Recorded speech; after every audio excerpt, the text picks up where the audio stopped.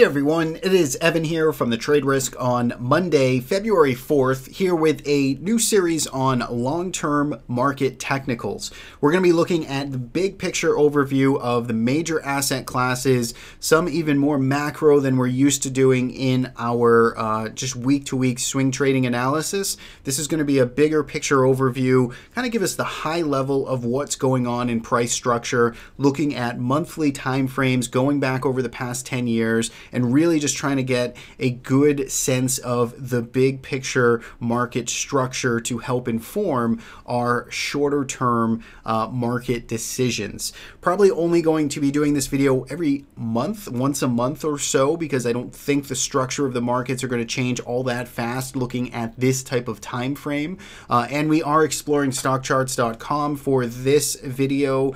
We do get a little more kind of indice action here, or indice representation of markets, and we can use some spot futures contracts and get a little more breadth studies. So I think I'm going to try this out with stockcharts.com here, and be aware that all of the ETFs or any of the ETFs that we look at are total return data. So that means it includes dividends. So do keep that in mind when you're looking at some of the ETF charts throughout this video.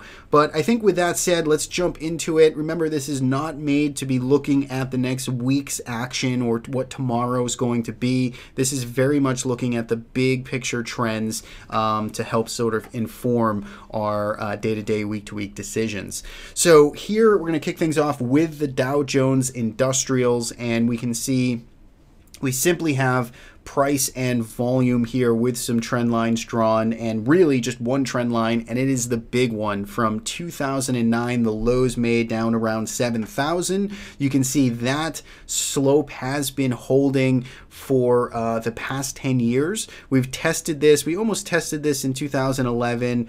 We did test this area in 2015 a few times, which paved way to an acceleration higher, and now we're finally starting to see some volatility and a little bit of indecision up here around this 26,000 area. We still have yet to kind of get back and tag this long-term trend line. We got down to around 22,000 just a month or so ago, but we did not get a full sort of test here. So I think going forward, the long-term trend is still very much intact. The shorter term, and again, shorter term relative to this time frame, the 2-year trend line that was accelerated here starting from 2016, that has been violated over the past month or two, and we are in the state of sort of volatility, increased volatility, sideways movement here on this monthly time frame. And I think the sellers at this point are going to be wanting a rollover here and a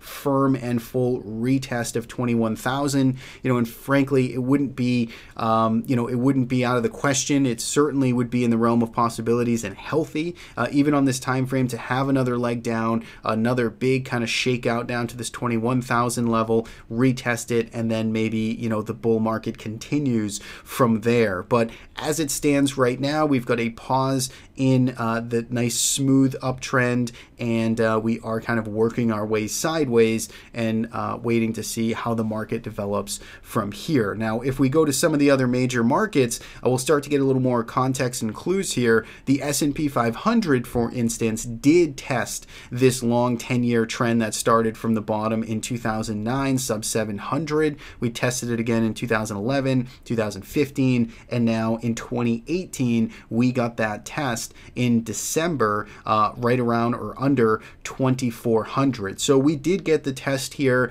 We are bouncing higher. We're still well off of the highs made just mid last 2018, but we are at least bouncing off of this level, and we're waiting to see how far this bounce can take us. Now, what's interesting to note here when we're looking at the big picture trend for the S&P 500 is most of the other tests of this major trend line have come in a couple of month periods. So we've had a couple of tests, or at least a retest of this trend line. Same thing in 2011, we had a little bit of sideways movement and buyers showing up around that trend line, and it wasn't just a one-off kind of V-shaped rally. So it would be interesting to see if this bucks the trend, if we just head higher from here and start making new highs later this year, or if in fact we are going to get some type of rollover and test again a retest, so to speak, of that 2400 area in the coming months. I think that's what's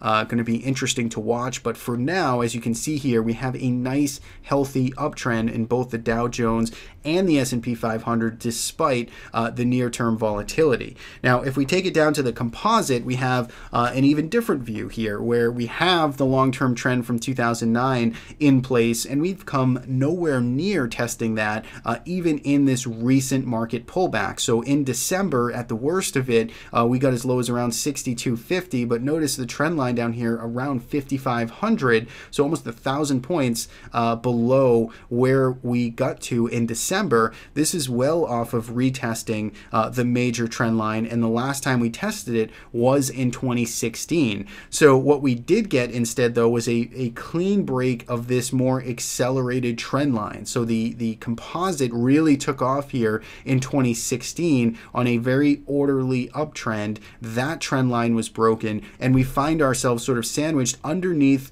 the faster trend line, but still above, say, this horizontal level and this 5700 long-term trend. So the composite, I think the seller's case here again is for another leg down, a retest here, a shakeout, a nice healthy big one as well, down to around 5750. It certainly doesn't have to get there, but it would be a reasonable reset in the big picture if the composite could get down there.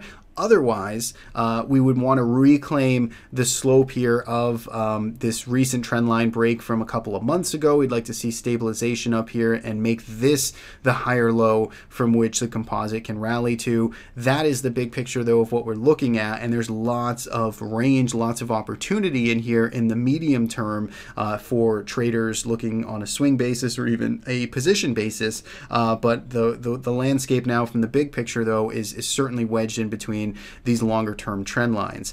If we take it down to the Russell 2000 here, we can see we got a undercut of the trend line that started from 2009 that had come in right around 1300 in the Russell 2000. We had a orderly channel to the upside since 2015, 2016 time. That was broken. We got that retest slamming down, and now we are on our way higher. So kind of like the Russell here, kind of like the Qs or the composite, we do find ourselves kind of in between the tail of two influential big and major trend lines. Be interesting to see. The Russell right now is currently kind of in no man's land here. We'll see if this sticks as a low and a retest. The Russell led on the way down. We'll see if it can lead on the way up here, and it's still kind of the index that I'd be paying most attention to going forward.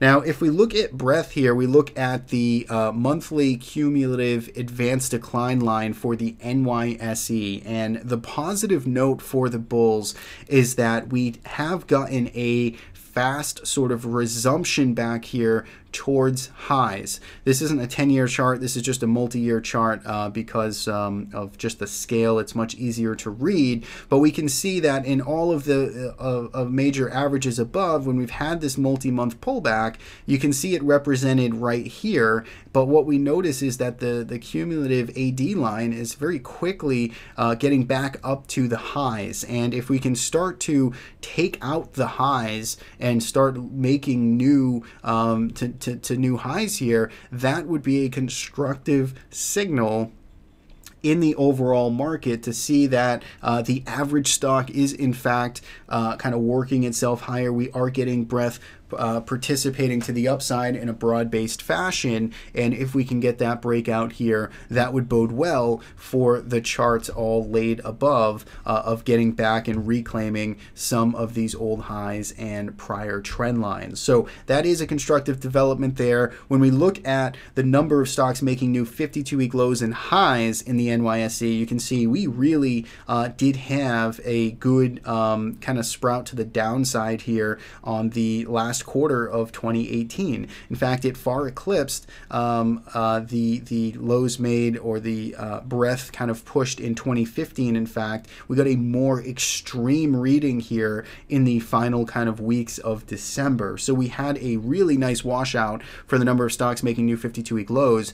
However, what we want to see now is we want to see expansion to the upside. So you can see we're finally starting to get more new highs than we are getting new lows, but we want to see that number, really I like to see north of 100, 150. As we start to get into that 200 area, that is where we get a nice sweet trending market. Think about 2016, 17.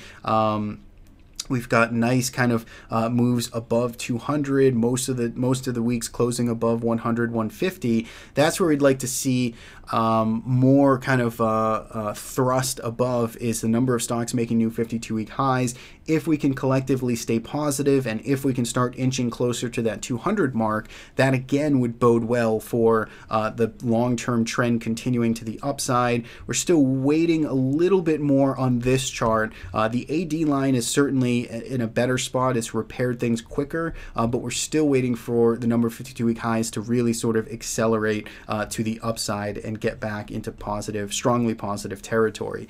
When we look at VIX here, we get a 10-year chart of the VIX, and we get a 10 SMA on here, so a 10-month simple moving average. You can see the 10-month average of VIX right now is around 16.62, and we are trading at a 15.6 handle at the time of recording this, so we are below the 10-period monthly moving average here for the VIX. Not looking to do any technical analysis here, simply just kind of stating where volatility has been over the past 10 months or so. We've seen the flare-ups in 2018. Volatility has compressed now. It's below the 10-month average, and we'll start to see if this moving average can start to trend down throughout the course of 2016-17. We could see it got as low as almost 12, 11 in the 10-month moving average. So we'll see if that can start to cool off now, or if we're about to see some ugly kind of mean reversion here to the upside. Back in 2009, we saw our 10-month moving average as high as 45. So there's certainly room to the upside if the market wants to roll over again. But for now, we find ourselves kind of cooling off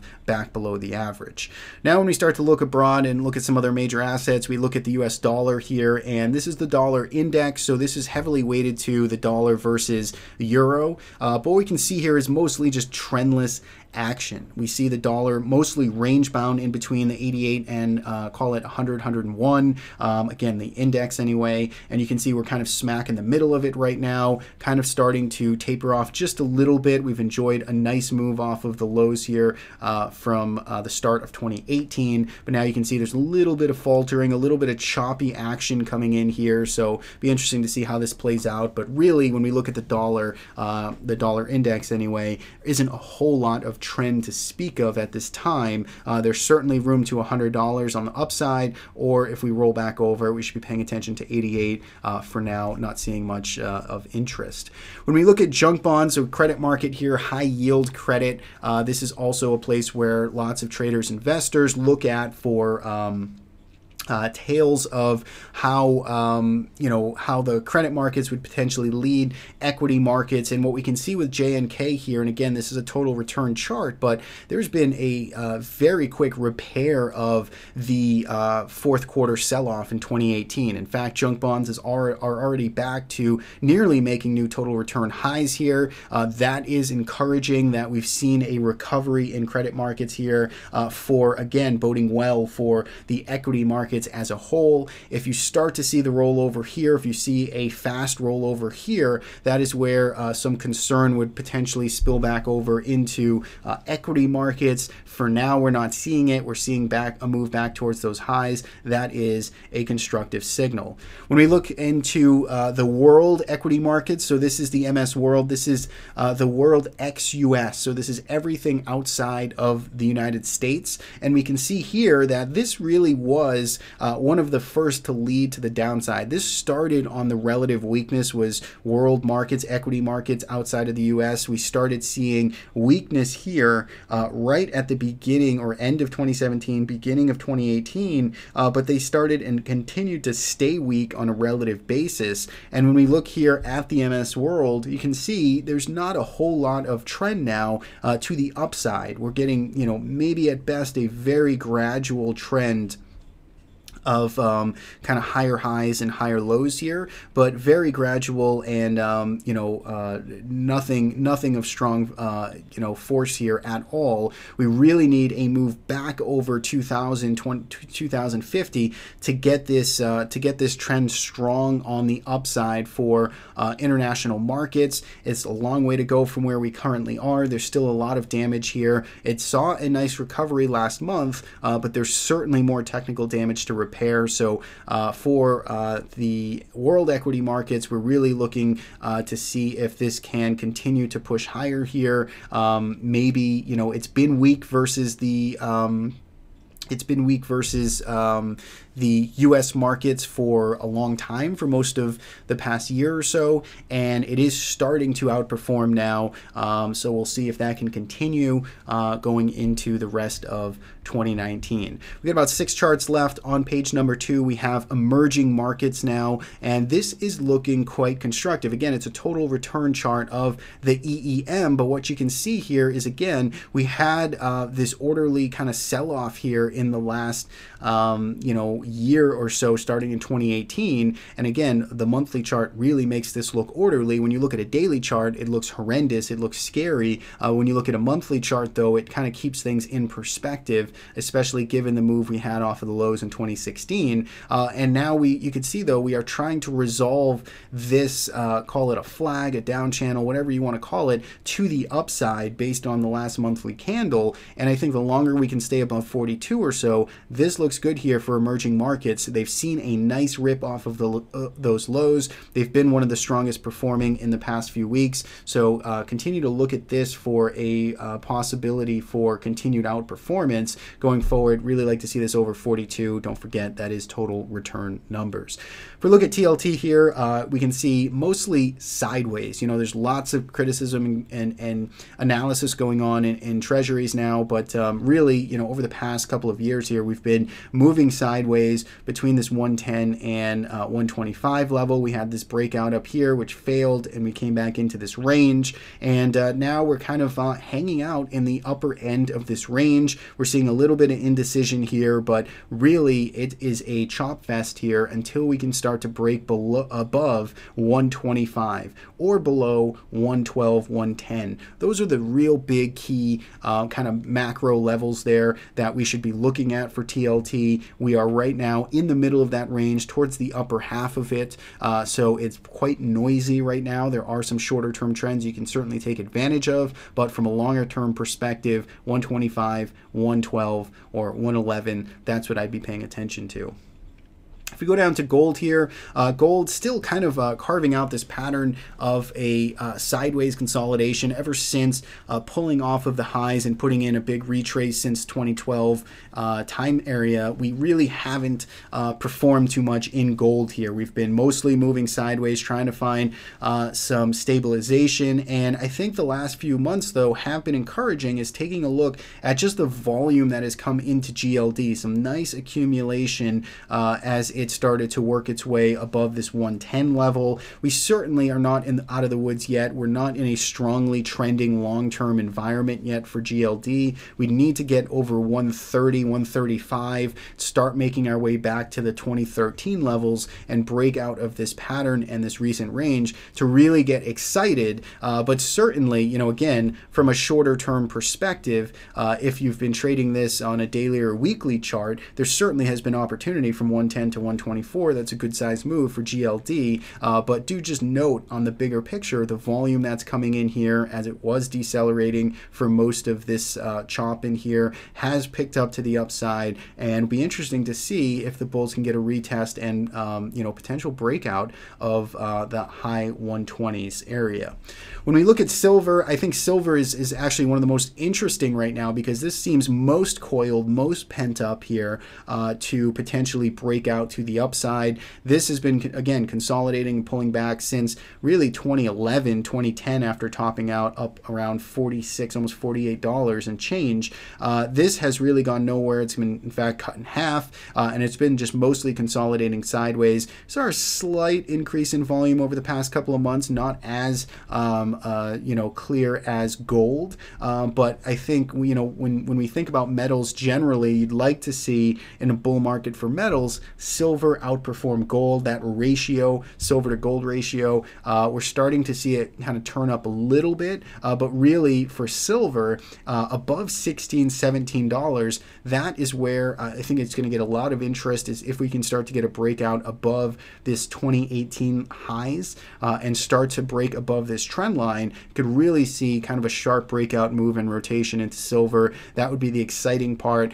The not so exciting part is if we in fact fail at these highs here, at this trend line that has been holding price in place as resistance since 2013, that would be problematic. So we'll see how silver shakes out for the next couple of months, but I think it's one of the more interesting actionable zones that we're at for these long-term charts.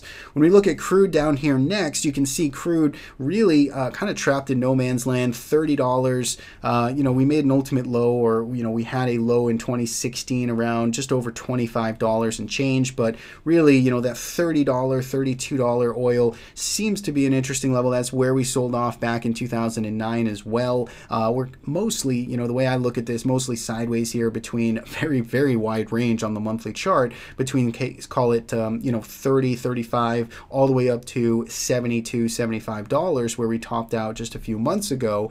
We broke this down channel. We're in the midpoint of the range here. So from a longer term structural basis, crude oil seems to be kind of in a tough spot, no man's land, so to speak. On a daily or weekly chart, that means there's certainly opportunity to play inside of this range. Just note that we don't have a strong trend from the bigger picture perspective now in oil.